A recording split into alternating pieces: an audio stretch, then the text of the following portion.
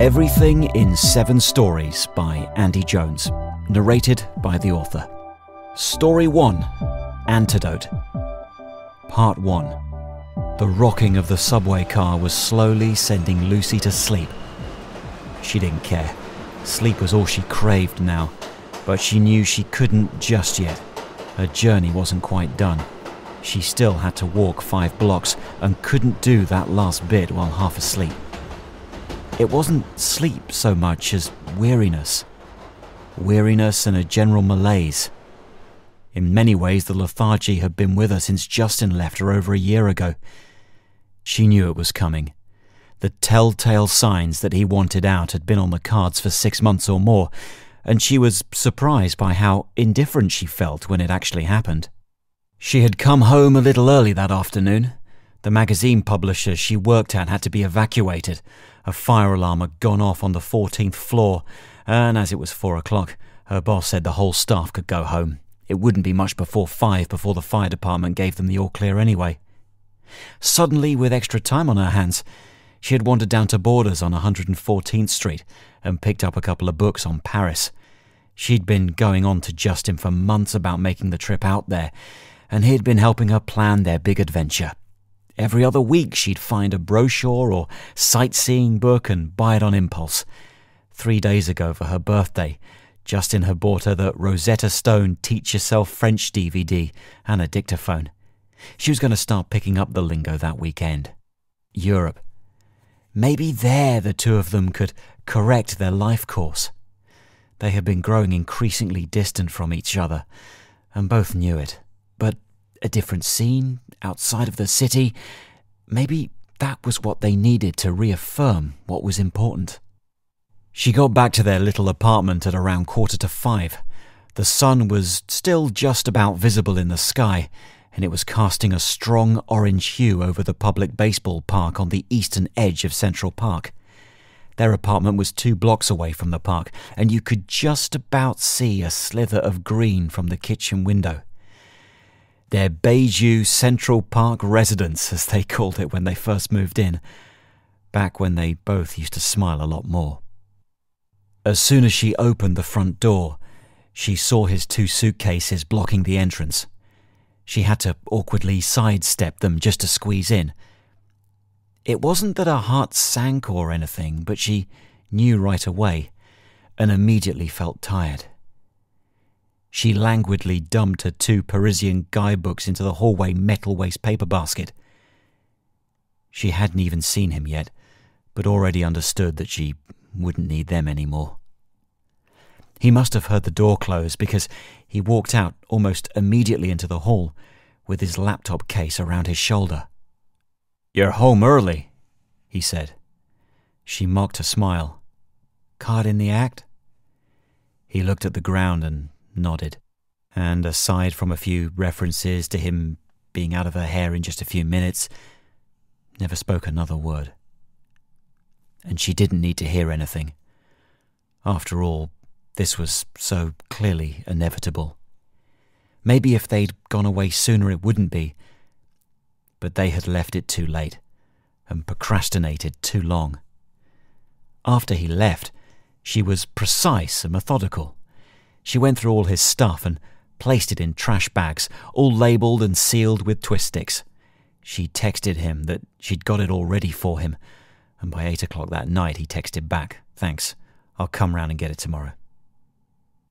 Within 2 weeks, she had signed up to an online dating website that Tracy at work used, and over the last year or so, Lucy had been on 27 different dates with 24 different men, but none of them really mattered. Tracy assured her that this was a numbers game and she'd find someone eventually. And sitting on the subway car, with the clatter and rhythm of the train's slow but steady movement nearly causing her to nod off, Lucy figured it was time to give the dating thing a rest. Tonight's date, Neil, was the straw to break the camel's back. All night he just talked about himself and checked out the ass of the waitress, and at the end of the night insisted in the most bullish way possible that he picked up the whole bill, despite Lucy's best efforts to insist on going Dutch. Why do men always insist on that? Don't they get it? We don't want to be obligated to you. She had made it clear that they wouldn't be going back to his place, and with a kiss on the cheek and an indifferent wave goodbye, she turned her back on him and headed straight for the subway. Poor Neil, left to stand there like another loser. She felt a little bad about that, but not bad enough to give him another moment's consideration. None of the men she had seen since Justin deserved more than a second thought. In fact, she hadn't even thought about Justin for months until just now. Was he the reason she wasn't happy with her life? Was she still clinging on to the idea of their relationship? Was that why she had such a hard time moving on? Then she realized at once that the answer was no. After Justin left, I didn't even cry once. Alan was the final obstacle between Lucy and the salvation of her front door.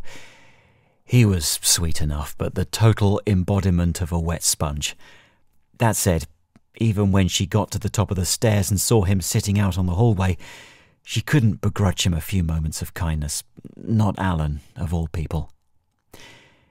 He was staring out of the communal window, but with the lights on and it being so dark outside, he must have only been able to see his own reflection.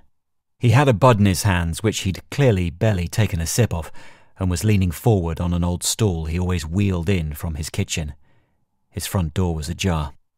Lucy tapped him lightly on the shoulder, and he came out of his spell and met her gaze with a broad, if not slightly sheepish, smile. "Hey, Lucy, how did the big date go?" "It went." He nodded. He was used to hearing about her failure. He held up his bud. "You want one?" "No, I think I'm just going to hit the hay tonight." Alan was clearly disappointed at losing the chance of some adult company, but managed to stifle his disappointment with another broad smile. "Sure thing, no problem. Have a good night." While Lucy felt no remorse at terminating her date abruptly with Neil that night, cutting things short with Alan always gave her a pang of guilt. But she was too tired to indulge him tonight. She'd pop around and see him tomorrow after work to make up for it. She felt so sorry for Alan. She was really close friends with his wife Sarah, and then Alan's world came crashing down about 3 months ago when Sarah died, giving birth to their only child, little Lewis. Suddenly, Alan found himself a daddy for the first time, with no one around to support him. Lucy did what she could, and Alan clearly deeply appreciated it. She didn't know much about either his or Sarah's family, but didn't see much of anyone come and see him after Sarah died. Initially, he was a total wreck, and Lucy wondered if he'd end up doing something crazy. But after the first week, he seemed to accept his new responsibilities and took them on with full vigour. There was no doubt that he loved Lewis. That wasn't surprising. Lewis had both his mother's eyes and her smile. Lucy would often babysit for Alan and let him go out for a bit. He would tell her that he was going to catch a movie and would be gone for a couple of hours. But really, Lucy knew he was just going to sit alone on a bench in Central Park and cry. He just didn't want to do that in front of his baby boy. For Sarah's sake, if nothing else, Lucy was not going to let Alan and little Lewis crumble. She'd gotten into her PJs and curled up with half a glass of wine, remnants from a bottle in the fridge from the night before, and noticed something nesting in a pile of magazines that she hadn't seen for months. The Rosetta Stone Teach Yourself French DVD. She put it in the laptop and watched as the program told her that the red apple was a rouge pomme. She tried to copy the pronunciation, speaking it into the dictaphone Justin had bought her, then playing it back to herself. She would still go to Paris. Maybe next year. Maybe. It was less than an hour after she had gotten home, and Lucy found herself lying in bed at 9:30 in the evening, with the TV still on to distract her thoughts. But her thoughts weren't going away. Part 2. The TV was on, but it wasn't loud. Alan wasn't paying any real attention to it anyway. Whenever little Lewis was there, things were easier. He had things to do, feeding, putting him to bed, nappy changing, but when Lewis wasn't there, Alan only had his own thoughts and he didn't want them to occupy his time. It was the afternoons that were the worst. Lewis was at the baby nursery and Alan was alone. It wasn't so bad at night. Aside from Lewis waking up every few hours, Alan was so exhausted that he could sleep whenever his head hit the pillow. And he wasn't dreaming. It was like his mind knew that dreaming would hurt too much. Sarah. Alan used to lie awake next to her, wondering how she was even possible.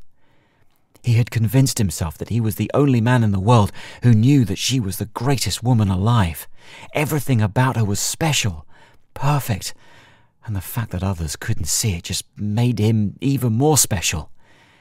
It was like he had a secret that no one else knew, and he was so happy and content just to keep it to himself. But now she was gone. It hurt so badly that no one else knew how exceptional she was. The smartest, funniest, and most beautiful woman on earth has died, and I'm the only one in the world who understands how awful that truth really is. He had stopped crying for her over a month ago. After 2 months of weeping, his tears had run dry. He had started to talk to her in his head. He hadn't told anyone, of course. They would have found it weird, or even worse, pretended to understand. He would tell her at first just how badly he missed her, that he hoped he would see her soon. But after a while, he knew that couldn't happen, not yet. He had responsibilities, Sarah's baby, his son, Lewis. Lewis reminded Alan of Sarah so much. He would tell her, sometimes just a whisper at night, of how beautiful and perfect this little man was. Lewis was so much like Sarah, the eyes, the way his nose wrinkles up whenever he giggled, and that it was almost too painful for Alan to bear. Sarah's mother, Julie, had been around several times. She didn't seem to be that taken to Lewis right away. After all, this was the baby that ended her daughter's life. Alan felt the same at first, but looking at Lewis, it was almost like Sarah was still there, and that was keeping him going. Finally, 2 weeks ago, Sarah's mother offered to take care of Lewis. "You shouldn't be burdened so much while you grieve," she told him. "We're doing fine," Alan replied. He knew that if he agreed to let Lewis go, even on a temporary basis, he'd never live with his son again. He just knew it. Julie never really liked the fact that a wonderful, perfect daughter wasted her time on a loser like Alan. She never understood the love that both of them shared, and now, a few months after her death, Alan had the only thing left about Sarah that Julie cared about, her grandson Lewis. Alan realized fairly soon into his relationship with Sarah that neither of her parents really knew her that well. They were just another two people in Sarah's life who didn't understand how special she was, but Alan knew, and he still held on to that. The TV was still on CNN headline. The main topic seemed to be the escalation to war with Britain and Brazil. Britain and Brazil? When the hell did that happen? Alan, for obvious reasons, hadn't been following the news over the last few months. The news anchor said there was some posturing on both sides, something to do with a trade embargo. The United Nations and the new US President Joe Fisher were getting involved to try and prevent a military conflict. Alan switched it off. Why had he even bothered to put on the news in the first place? Maybe just to offset his own misery. He looked at the clock on the kitchenette wall. It was one of those retro clocks Sarah bought from the gypsy market in Brooklyn last summer. It had a cat's face on top whose eyes would swivel from left to right in time with the second hand. Alan had told her that it creeped him out, which seemed to make Sarah love it even more. As a joke, he'd sometimes take it off the wall and hide it somewhere in the apartment. After an hour or two, she'd notice it was gone and would chase him around the apartment and interrogate him until he confessed where it was hidden. Her interrogation technique usually involved a combination of tickling and tweaking his nose. Once he'd given in and told her, they'd lie together on the rug, holding each other so closely. He'd kiss her neck and she'd whisper in his ears things he wouldn't hear anymore. He'd never move that clock off the wall again. He snapped out of his daydream to focus on the time. 2:30 p.m. He'd have to go and pick up Lewis from the baby nursery in about an hour. Maybe he could get his head down for a bit beforehand. Sarah's parents had insisted on paying for a special nursery service for Lewis. At 3 months old, Alan thought that was a little extreme, but they found a place that would take him simply to give Alan a rest and personal time twice a week. Alan disliked the whole idea. He had to get Lewis out there for good sooner than later.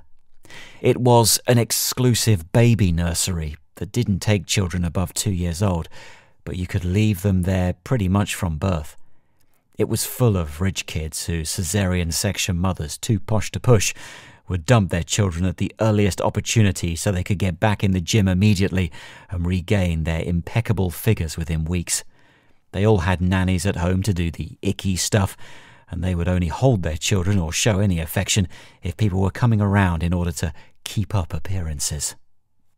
Sarah had come from a family just like that, a family of wealth and privilege, yet with no real feeling whatsoever.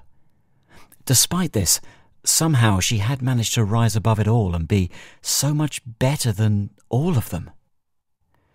The smartest, funniest, most beautiful woman on earth has died, and I'm the only one in the world who understands how awful that truth really is. The phone jolted him out of his darkness only after the third ring. It was Barbara, the assistant carer who worked at the nursery Lewis attended.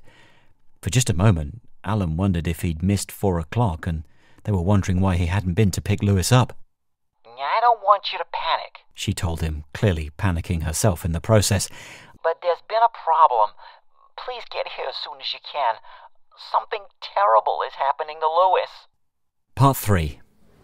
The harsh halogen lights from the emergency room walls made it harder for Alan to piece his thoughts together. It seems like he had been a mere passenger in the events of the afternoon, passively letting himself be taken through all that had occurred. Now he was trying to regain control. He had ran the whole 12 blocks to the bright infant's nursery, only to be stunned into a state of stillness when he finally saw Lewis. His beautiful baby boy was screaming as hard as his little lungs could take, beyond that even, and his face was growing purple and blotchy. Barbara, the assistant carer of the nursery, grabbed hold of Alan's arm. It was only a minute or so later that he realized she did it for support, his legs caving underneath him. In the 15 minutes since she called him, she had taken the time to calm herself and could now try to do the same to Alan. It's okay, Alan, really. Kids pick up viruses all the time, and I'm sure that's what this is. This is the sort of thing that builds up their immune system long term. Alan used her shoulder to stand up properly and went down to pick up Lewis. I'm not sure you should do that, Barbara said. What he's got might be catching. As far as Alan was concerned, that was irrelevant. He's my son. He rested Lewis's head against his chest. My God, he's burning up something awful, and bobbed him up and down, gently patting his back, doing all he could to calm him. Nothing was working. Alan noticed that the other children were in a separate room. What was going on? Why was Lewis left alone like this? He turned to ask Barbara when he noticed that Gloria had just stepped into the main entrance. Gloria was the boss of the nursery. She was the snotty woman that had vetted Alan, or it seemed that way at the time, about accommodating Lewis into her nursery. Some nursery. It's just a place where stuck-up Central Park elites dump their newborn children. She had asked all sorts of questions about where they lived, raising a condescending eyebrow when she realized Alan's street address number had 3 figures, but she was willing to take the money from Sarah's parents, and so Lewis was accepted. Gloria rushed into the room, curiously disappointed that Alan had already arrived. Why was that? Oh, Mr. Webb, you're here already. What's happened to my son? Now, as I said to Barbara, I'm sure it's just a virus of some kind. Nothing for you to worry about at all. We have an excellent on-call medical staff who will be here in moments, and I'm positive that your little one will be just fine. What medical staff? Alan hadn't ever heard about that. Oh, just an added service we provide. We don't like to talk about it that much because it often worries parents of newborns, but the security of knowing that the very best medical help is available whenever needed puts the minds of some parents at rest. Alan was sure that pediatric care was not included in the services of such a small and exclusive nursery, but if it could help relieve poor little Lewis's discomfort, he was more than happy to make use of it. A couple of paramedics arrived and were buzzing at the front desk. Alan, Barbara, and Gloria all turned at once. Gloria seemed surprised to see them.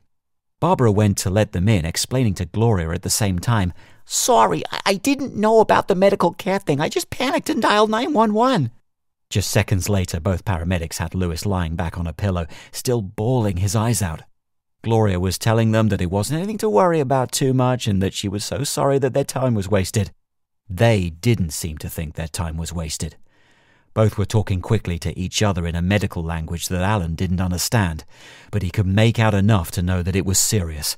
Within minutes, they had brought out a toddler's stretcher and were taking Lewis into the back of the paramedic van. Alan rode along with them, leaving behind a stunned Barbara and a very upset Gloria. Why didn't Gloria want them to take Lewis away? He thought. When one of the paramedics says, "We've got to get him to the pediatric unit now," why did she protest too much? Is that really necessary, she said? Something wasn't right, but Alan didn't know what. Before he could let that thought linger, he caught sight of the doctor who was treating Lewis walking, more like running, past. Before Alan could even open his mouth to ask a question, the doctor had already spun past him, calling a nurse for something. He wasn't ignoring Alan. He looked too concerned to be talking to anyone. Oh, Jesus, what's happening to my baby boy? There was no one to speak to, no one to turn to. Sarah's parents were skiing in Aspen, their grief at the recent loss of their daughter not too troublesome to put off their annual vacation there. He had left a message on cell phones, but no one had gotten back to him. Then he remembered the one person who might be around. Lucy. He picked up the phone, praying that she'd answer. Over the phone, Lucy thought that Alan was over-exaggerating. Since Sarah died, he panicked over the silliest, littlest thing, especially where Lewis was concerned. Despite promising herself that she wouldn't, she had gone back onto the dating site in the morning and had another suitor lined up that night. She figured that if this thing with Lewis dragged on, she'd have to cancel just because her neighbour was being so characteristically lame. That all changed once she saw Lewis. There was some kind of ventilation tube in his mouth and a little one up his nose. She saw an IV drip hooked up to him, and even though he was resting, she could see his chest rising and falling faster than was surely normal. Several medical staff of some kind or other ran around him, taking blood samples and holding up charts.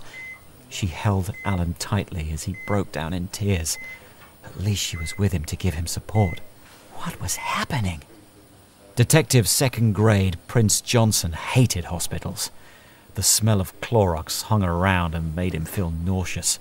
In his line of work, he had to go to the hospital and question people all the time, and he always wanted to leave quickly. Homicide detectives were more comfortable dealing with death after the fact rather than having it happening right in front of them. This made him especially unwilling when a pediatric doctor asked him to attend a meeting with the father of a very poorly baby.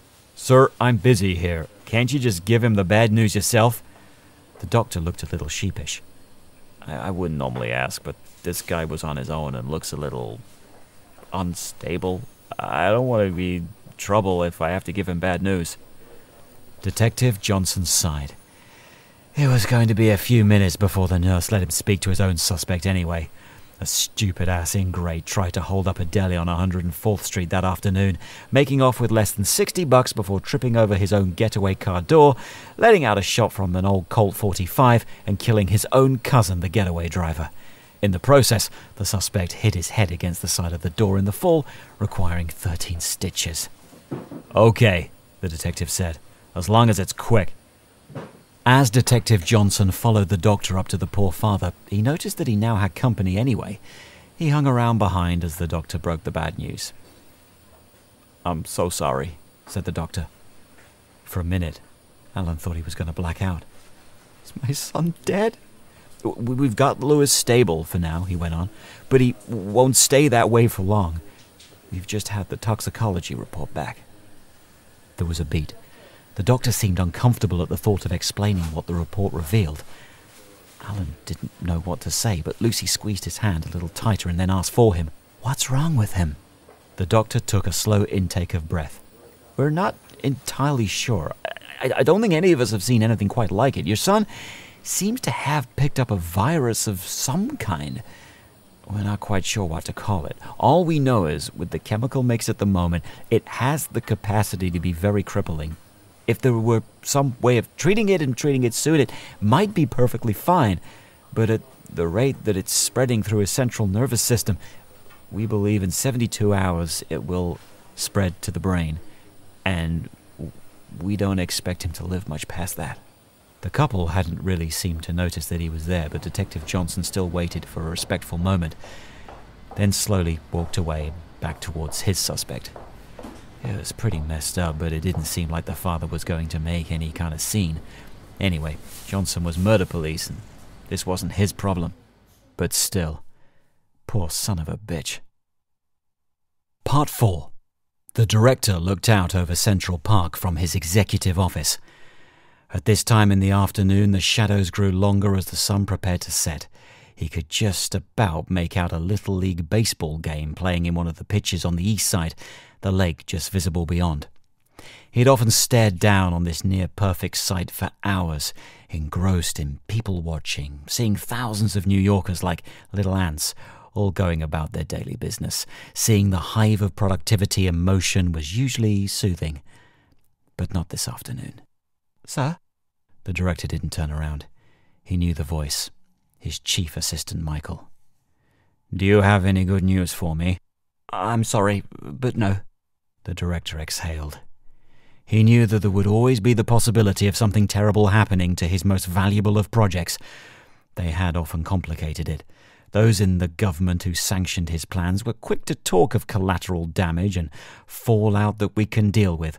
But for the director, this was not acceptable. He wanted no one harmed, especially not children. But now it had happened. Collateral damage. The director finally turned his attention to Michael, nodding for him to dish out the details. Michael swallowed hard before starting. "The baby had been infected. Our people administered the dose 2 hours before. They were going to come back within the hour when some part-time worker in the nursery panicked and called the baby's father, not before calling 911, though." The director sat down behind his pristine desk and gestured Michael to carry on. "Paramedic unit was called out. Of course, once they'd seen the condition of the child, they rushed him straight away to hospital." "What are our options now?" "Options, sir?" "Can we send over an antidote? Discreetly, of course." Michael looked at the floor for a moment. "As of right now, I'm not sure that's possible. The hospital, every pediatrician in the place, they're poring over this baby. Obviously, the illness is nothing like they've ever seen before. Frankly, we're lucky that it's not a media frenzy, too. But that will almost certainly happen in the next hour or so." "And as they analyze the child, will anything come back on us?" "Oh, no, nothing, sir." Michael seemed slightly relieved to at least have some good news for the director. "It'll just seem like some kind of virus. The baby will be under quite a bit of discomfort for the next few days, but in the end should pass quite peacefully." The director sat back in his chair, thinking, "No one will know it was us. At least that was something." "Also, we've contained the situation in the nursery, sir. We shouldn't have any trouble there." "And what about the woman, the one who runs that place?" "Oh, Gloria won't talk. We've taken her through the protocols already, and she's primed for the press. I've spoken to her personally. I can assure you she won't be a problem." The director thought for a moment. "Keep an eye on her anyway." Michael nodded, and as the director swiveled his seat around to face the window, Michael quietly left him to his own thoughts. The director looked back out over Central Park. He started to feel better. He could justify things again. This is necessary, he thought, for the well-being of humanity. There's too much at stake. Alan had taken to pacing up and down in the pediatric waiting room of the hospital. Lucy could see what was going on. Alan felt useless, powerless to help his own son. "There's something going on here, Lucy. I just can't figure it out." She nodded. The TV in the waiting room had NY1 on. They were reporting from outside the hospital. Seeing the paramedic van leaving the nursery with sirens wailing that afternoon had caused a bit of a stir in the neighborhood. It seemed that had led to someone calling a local TV network, and it had brought them to the hospital, where an anonymous member of the medical team had confirmed a baby from the Bright Infants Nursery had come down with some sort of quote-unquote exotic illness. They had filmed all the frightened, wealthy parents taking their kids out of the nursery and bundling them into the back of their Cadillacs and BMWs, looking both concerned and immaculate at the same time. Then they had a previously recorded interview with Gloria, the owner of the nursery. She looked incredibly flustered. Unsurprising, really, but tried to maintain some level of calm. "Of course, myself and all the staff here at Bright Infants are deeply concerned and very upset about the awful illness that one of our children seems to have acquired. However, we've had a toxicology team from the Marvelax Corporation kindly volunteer to come in and do a thorough examination of the nursery as part of their local community investment program. I can assure you that we have no dangerous infectious materials here. Once it was clear the child in question was ill, we simply isolated him from the rest of the children." "So where do you think the exotic virus came from?" asked one off-screen reporter. "Yeah, I couldn't really speculate." Gloria seemed a little more flustered. "But if I were to guess, I would say that this may have been something that he picked up at home. But of course, we understand the concerns of all our parents at Bright Infants, so we've decided to close the nursery down for a few days, and we invite the state to come and provide whatever examinations into our cleanliness and standards they wish." The picture quality of the TV in the hospital was poor, but that didn't stop both Alan and Lucy picking up on something about Gloria. It wasn't that she was nervous. Of course she would be. It was something else. "He didn't pick up any bug at home," said Alan, mostly to himself. Lucy got off the couch and stood next to him. "What are you thinking?" "I'm thinking that she's not telling the whole truth, but I don't know why." Lucy looked up at him. They stared at each other for a moment. "Well," she said, "there's only one way to know for sure." It was getting pretty dark around the nursery.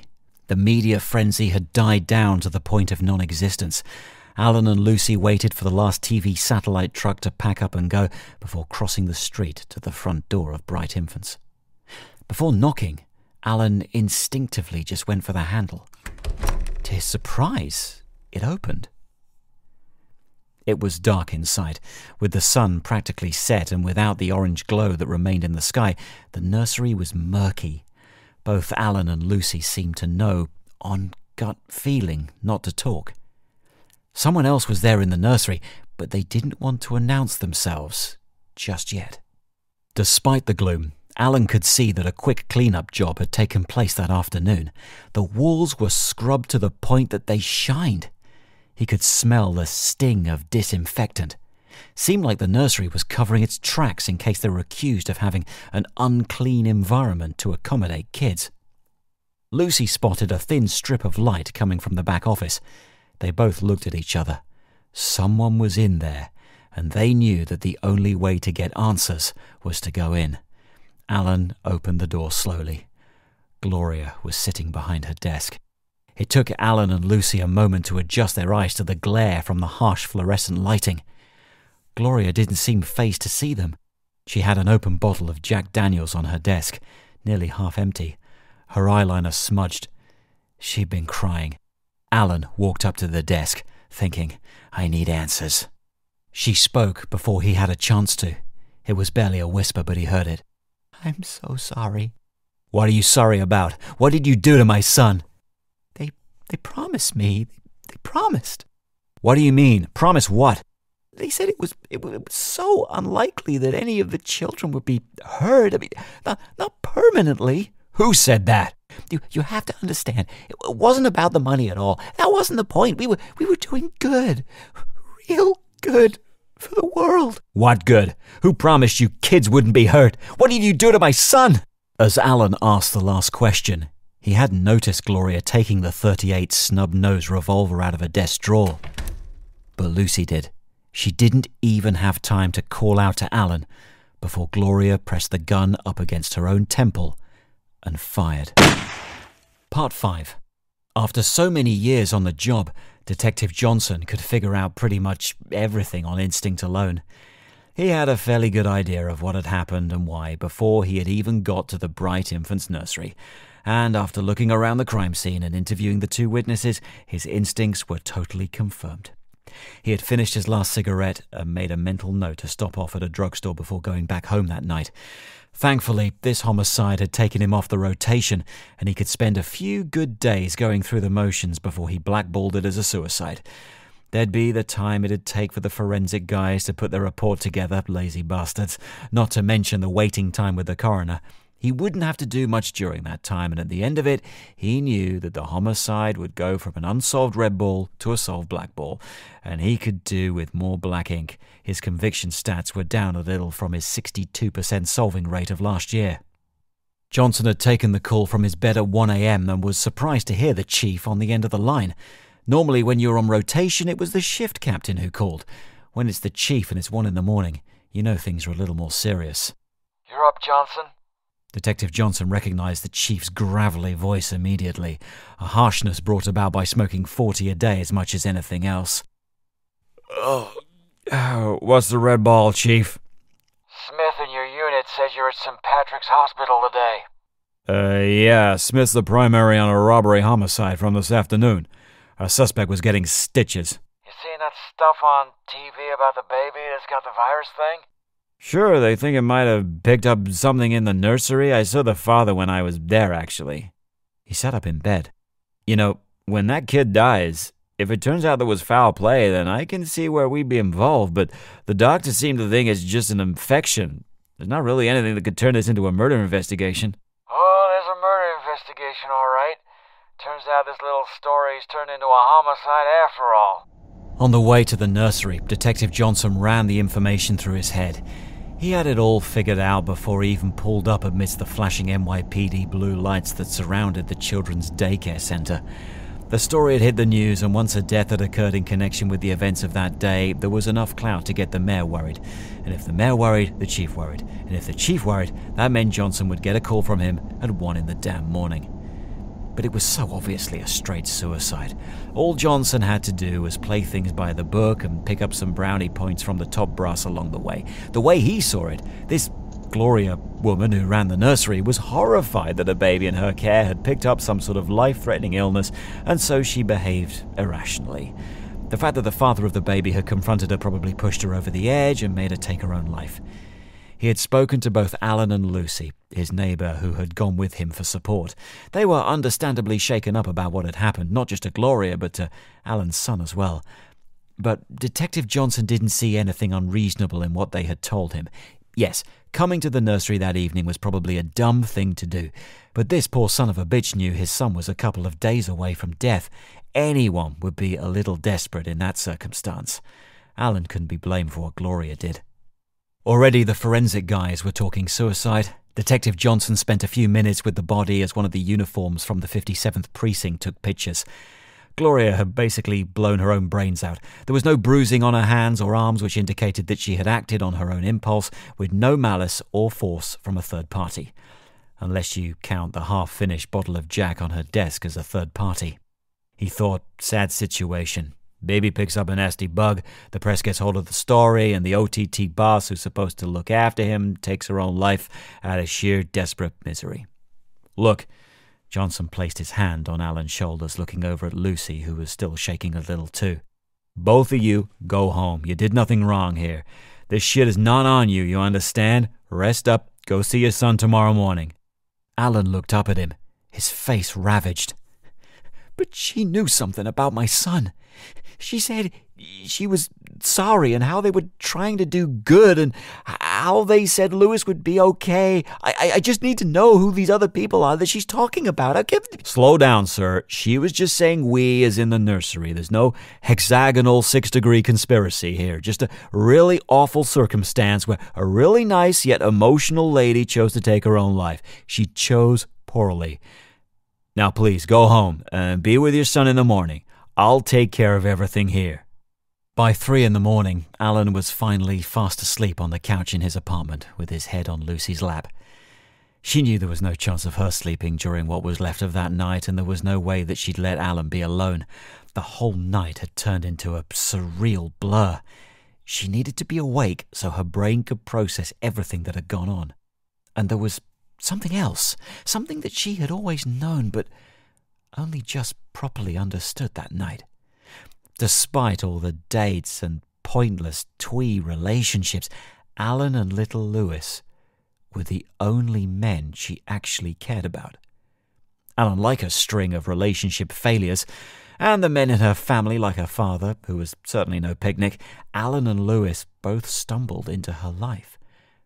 And they mattered to her now more than anything. She didn't quite understand in what way they mattered, but knew she couldn't rest until they knew the truth about what had happened. After Gloria took her own life, Alan and Lucy both stood there for a moment in shock. The gunshot was so loud and they didn't know what to do. Then, after the first few moments had passed, Alan started looking around the office, almost frantically for something. "Alan, what are you doing?" "I don't know. Looking." For what? Don't touch anything. We need to call the cops." "We will, but not before I find something to give me answers." "Alan, please." "No, someone's put my son in danger. Do you understand? And all afternoon, men in authority have told me that there's nothing that could be done. That is all so terribly unfortunate. Well, I don't want to wait for more men in uniforms to tell me that this is so unfortunate and nothing could be done here either. If they won't get answers, I will. I can't be here with you for this. I'm going to call the cops, Alan." But Lucy knew she really just needed to get out of that room, away from the blood and the horror. Once she was out of the office and out of the nursery, she took a few deep breaths. Was she going to be sick? No, it passed. She let herself have another moment and then called 911. She couldn't believe how right Alan was. The homicide police officer who gave them his card, Detective Johnson, wasn't interested in hearing anything they had to say. He didn't even seem to want to hear Gloria's last words. It was like he had already concluded events in his own mind and had only wanted to hear things that backed up his hunches. It was only when they got back to the apartment just before 2 a.m. that Lucy realized what Alan had done. They took Gloria's cell phone. "You did what? Why?"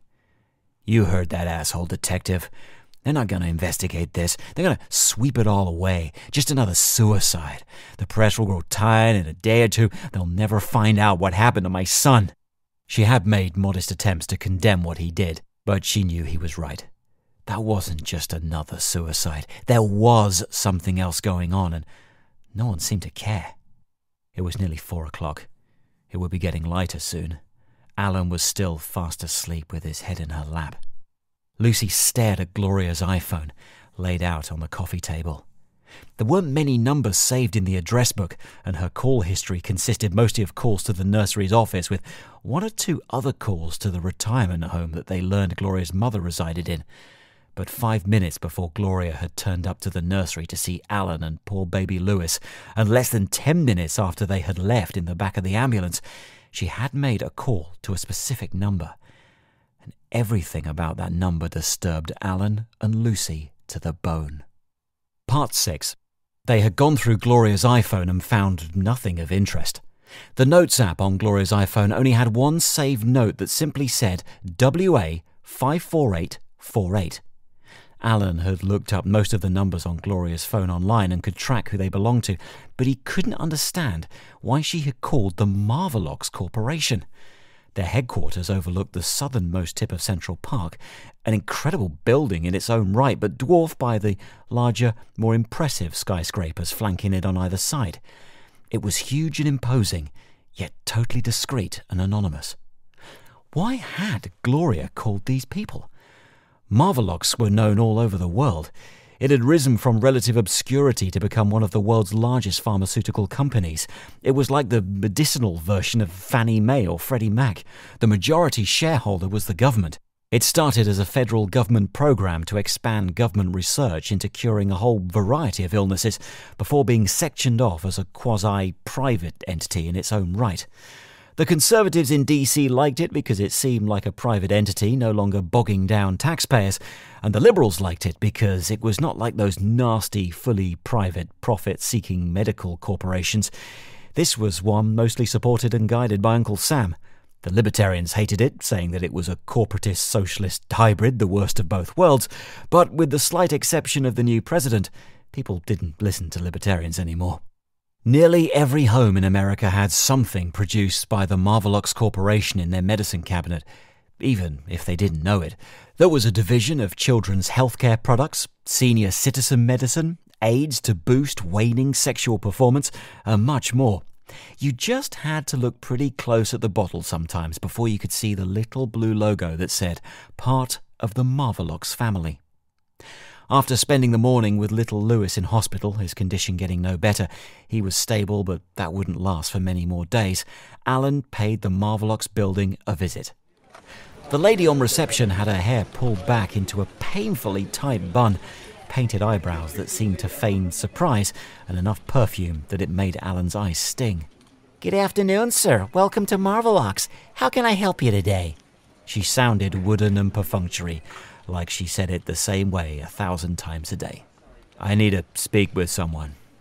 Someone in charge." She rolled her eyes. We ask that all complaints and customer inquiries are either submitted online or by our telephone helpline. I have the number here if you want it. No, I don't want to complain. I just need to speak to somebody. You are speaking to somebody, sir. Can I be of assistance? He wasn't getting anywhere. He just had to come out with it. "I need to speak to somebody concerning my son. He was poisoned and is going to die soon, and I think the Marvelux Corporation is responsible."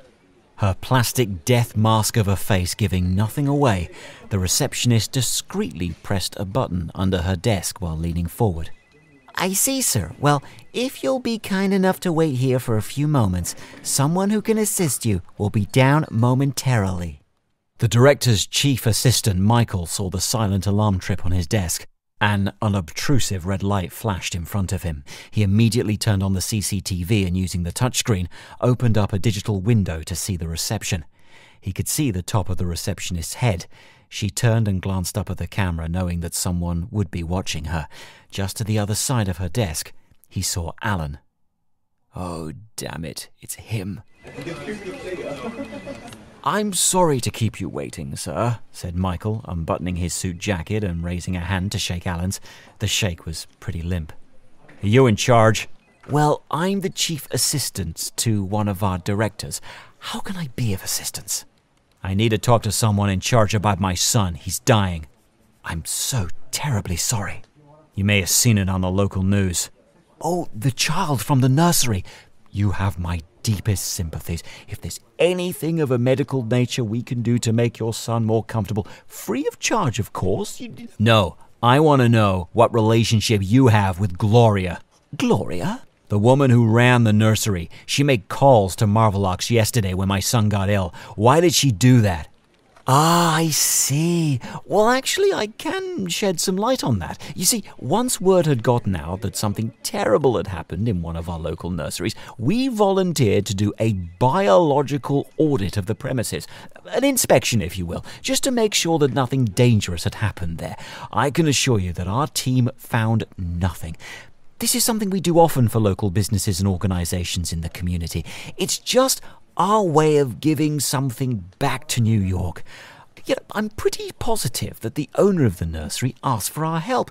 Maybe that's why she called us. If you like, I can get you a copy of the press release." The director sat in his office watching the CCTV feed, seeing Michael giving Alan all the patter. He was gently holding Alan by the arm and slowly escorting him out of the building. All smiles. Alan was timidly following. Michael had done his job admirably once more, but the director still didn't feel right about it. Clearly, we'll need more drastic measures to end this one-man investigation. It was getting late again, and Alan was still pacing in his apartment. Lucy had cooked them a little pasta, but he had barely eaten any of it. "Something's just not right about that place, Lucy. I know it. How can you know? I just do. Just like I knew something was wrong about Gloria, the words that she'd said before she died. I mean, you heard her. She said she was promised none of the children would get hurt. Someone had persuaded her to do something, and I think that damn Marvelox Corporation knows more than they're letting on. Lucy got off the couch and faced Alan to stop him pacing, if nothing else. Look, if you're right, then there's only one thing left to do. Go see that Detective Johnson guy tomorrow morning. Just tell the truth about taking Gloria's phone, explain the place calls. He's a detective, he has to follow up on that. Johnson? He's convinced that there's nothing to this.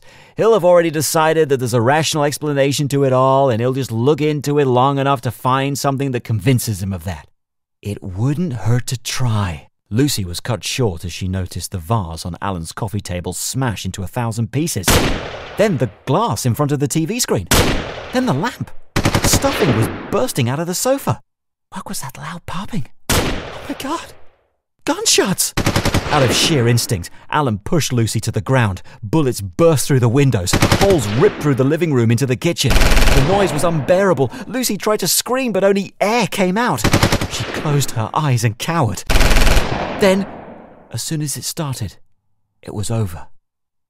Light was pouring through the bullet holes from the kitchen. The curtains billowed as the wind cascaded in against what was left of the shattered windows.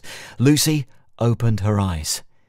She turned around, brushing away the few shards of glass that had landed on her while they were suddenly under siege. She turned to face Alan. He was leaning against the couch, breathing a little more heavily, clutching his chest, bleeding. Please, God, no. Not Alan, not now. Lucy had bummed a cigarette off a nurse in the hospital. She quit smoking ages ago, but that didn't matter now. Nothing did. Nothing except my 2 men. She was watching ambulances pull up in front of the ER and rush people in. She'd counted 7 just as she'd been standing there. The doctor told her that Alan had been very fortunate. The 3 9mm rounds that had entered his body had missed all of his vital organs, and 2 went in and out. He'd be okay in a few days, but not fully fit for at least 6 months. Detective Johnson had been called in, of course, and it was just like Alan said it would be. He took notes, but mentioned that similar attacks with fully automatic rifles had taken place in that neighborhood 4 times in the last 2 years. Alan was right. Johnson thought this was some misinformed gangland shooting where they had picked the wrong apartment. The building across the street was vacant, so the gangbangers could just break in and open fire at will from across the street.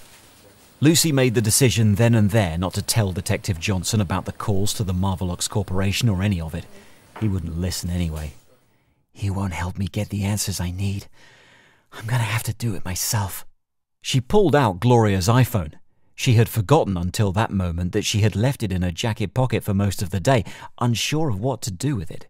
She tapped on the Notes app again. That one note, WA54848. She called the Marvelox Corporation number again, just like Alan did the night before. After one ring, a pleasant female automated voice started her patter. Welcome to the Marvelox Corporation. For customer comments, please press 1. For press inquiries, please press 2.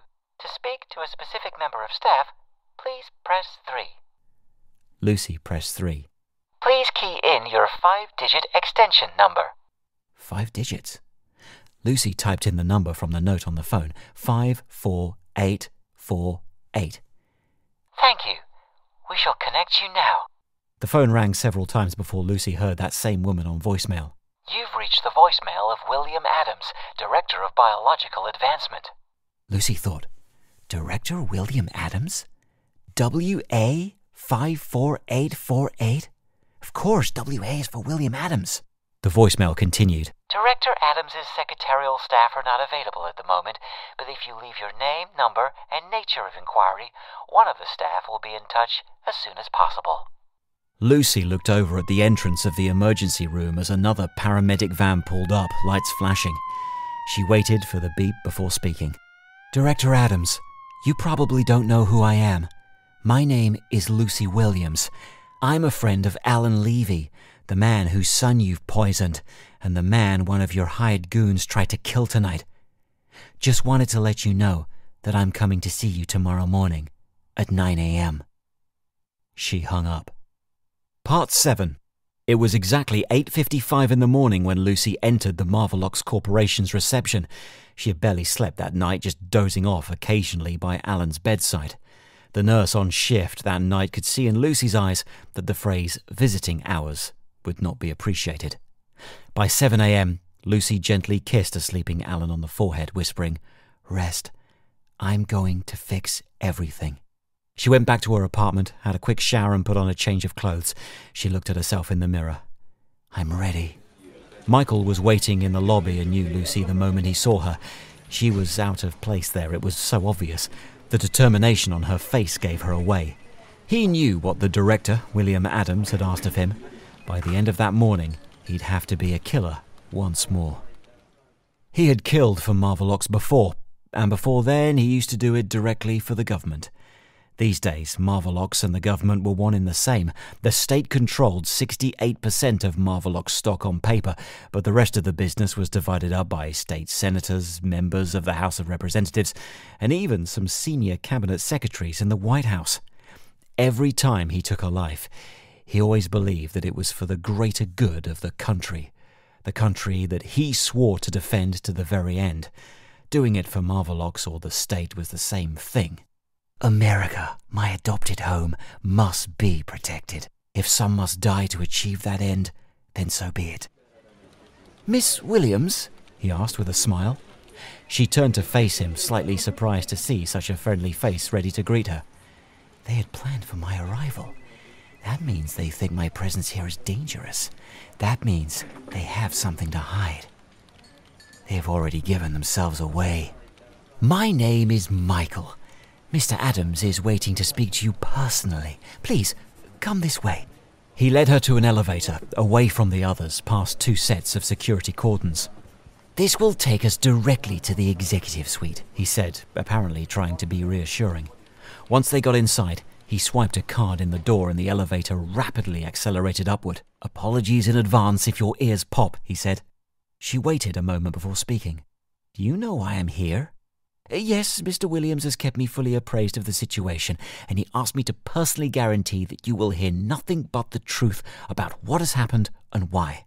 The bluntness of your message on the phone made the director understand that you're not to be played in any way." "It's true then.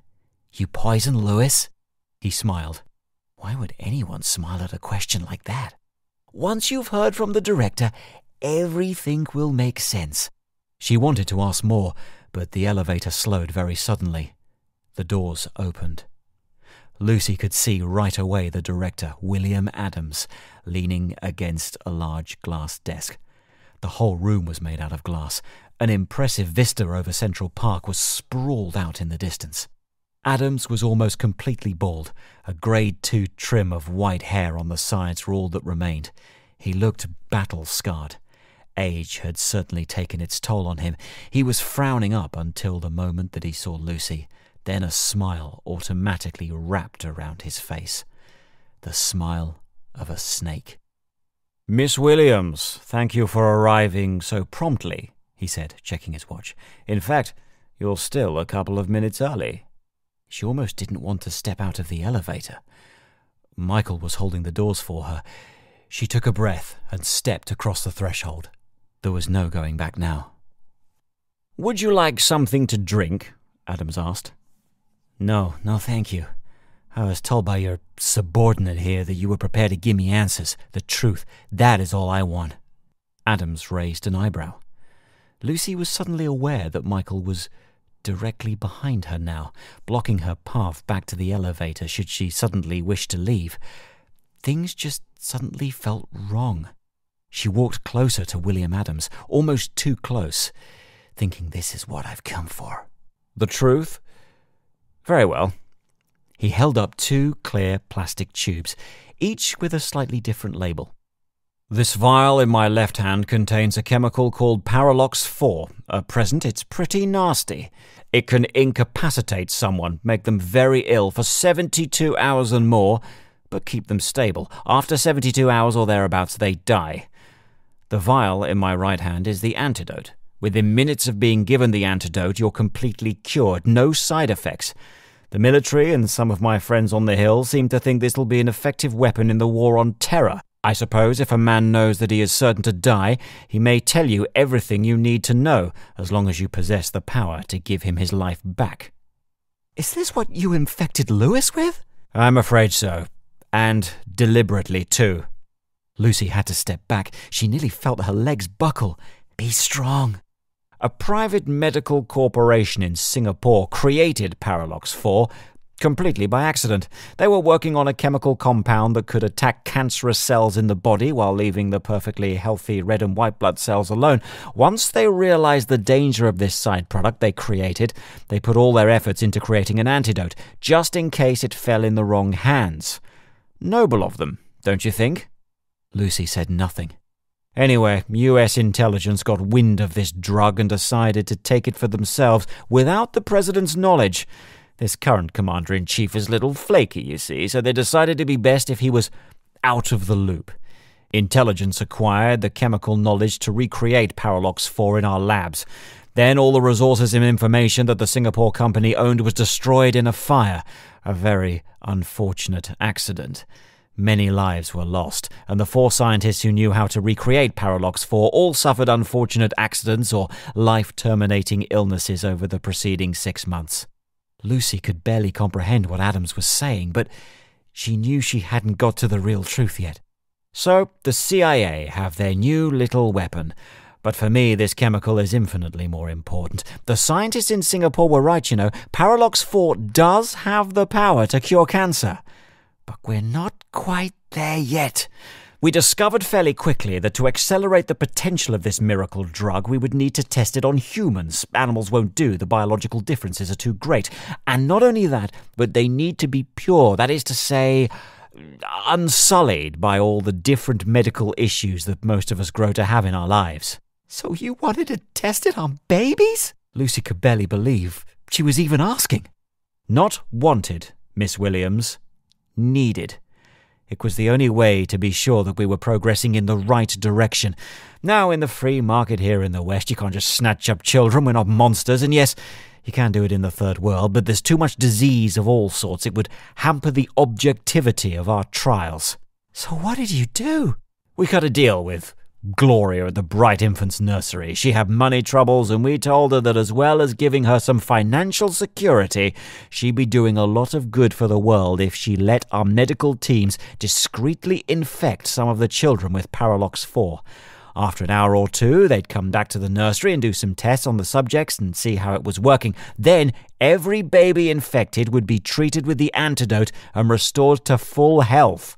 The parents and even the children themselves would never even know what happened, or that they just played a vital role in saving the lives of millions. But what happened with Lewis? She heard her own voice waver slightly and was feeling tears well up. Poor little Lewis. William Adams, the director, looked at the floor momentarily. The assistant carer of the nursery didn't know about our little arrangement. Gloria had foolishly left her in charge while she popped out. She was under orders never to do that while a child is infected. If only the assistant carer had not panicked when she saw what was happening to Lewis. We would have cured him in less than an hour later. And if you and Alan hadn't interfered, hadn't asked too many questions, hadn't stirred the pot with the police, hadn't allowed all this press attention, maybe we'd have been able to discreetly give Lewis the antidote. But now too many questions are being asked, so we'll have to do what we have done before. Little Lewis will die in the next 24 hours.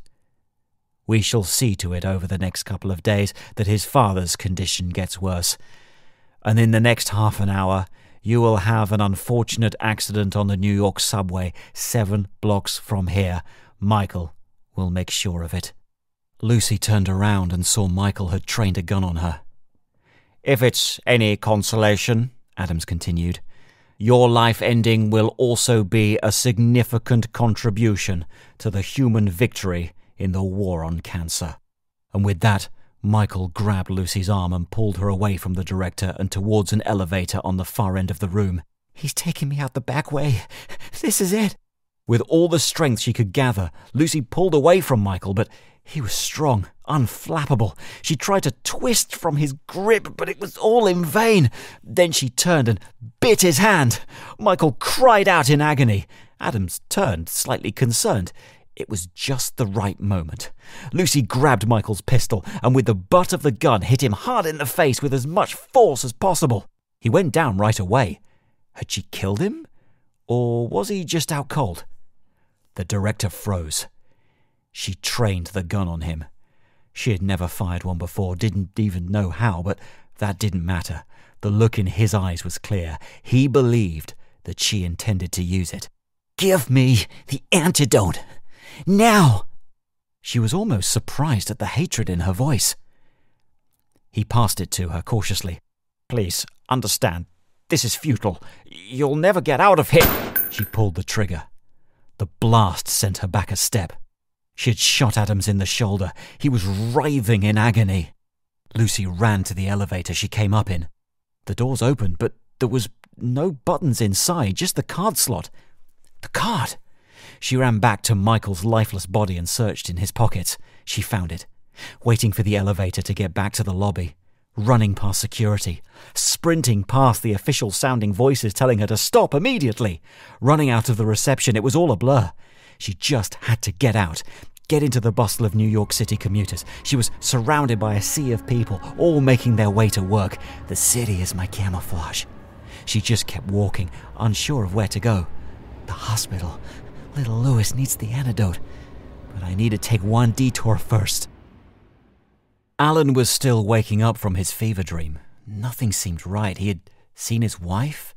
She told him that she'd sent him an angel to keep them both safe. Then he could hear Louis, their beautiful, happy baby, giggling like he always used to. After a moment, he knew he was awake. But Louis kept on giggling. He wasn't imagining it.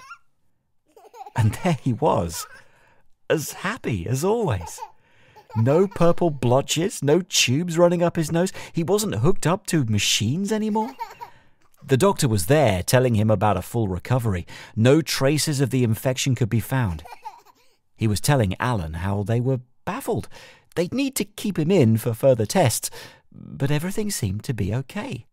And there she was, Lucy, smiling, squeezing Alan's hand tight. Lucy, what did his wife say in the dream? "I've sent an angel to keep you safe." The TV was on. It was the local news. An old man, bald but for a bit of white hair on the sides and with his arm in a sling, called William Adams, was being escorted out of the Marvelox building by Detective Johnson. Lucy watched the TV too. She saw the director being escorted out and into the police car. Their nightmare was over, but only she knew it. In time, when he was ready to hear it, she'd tell Alan all about what happened. About how before getting back to the hospital she burst into Detective Johnson's office and told him what was going on. Johnson had asked, "Do you have any evidence, or are you just clutching at conspiratorial straws again, miss?" Always the cynic. She had handed him her dictaphone, the one her last boyfriend bought her to help her with learning French. He played back their entire conversation with William Adams, Director of Biological Advancement at the Marvelox Corporation.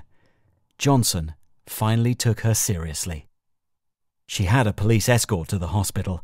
After a very brief test of the antidote, it was administered to Louis. Within 12 minutes, he was back to full health, like nothing had ever happened. Lucy kissed Alan on the cheek.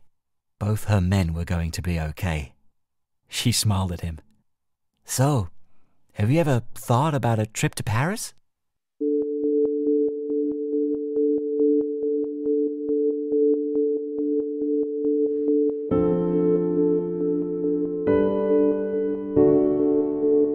That was Antidote, Story 1 from Everything in 7 Stories, written by Andy Jones and narrated by the author.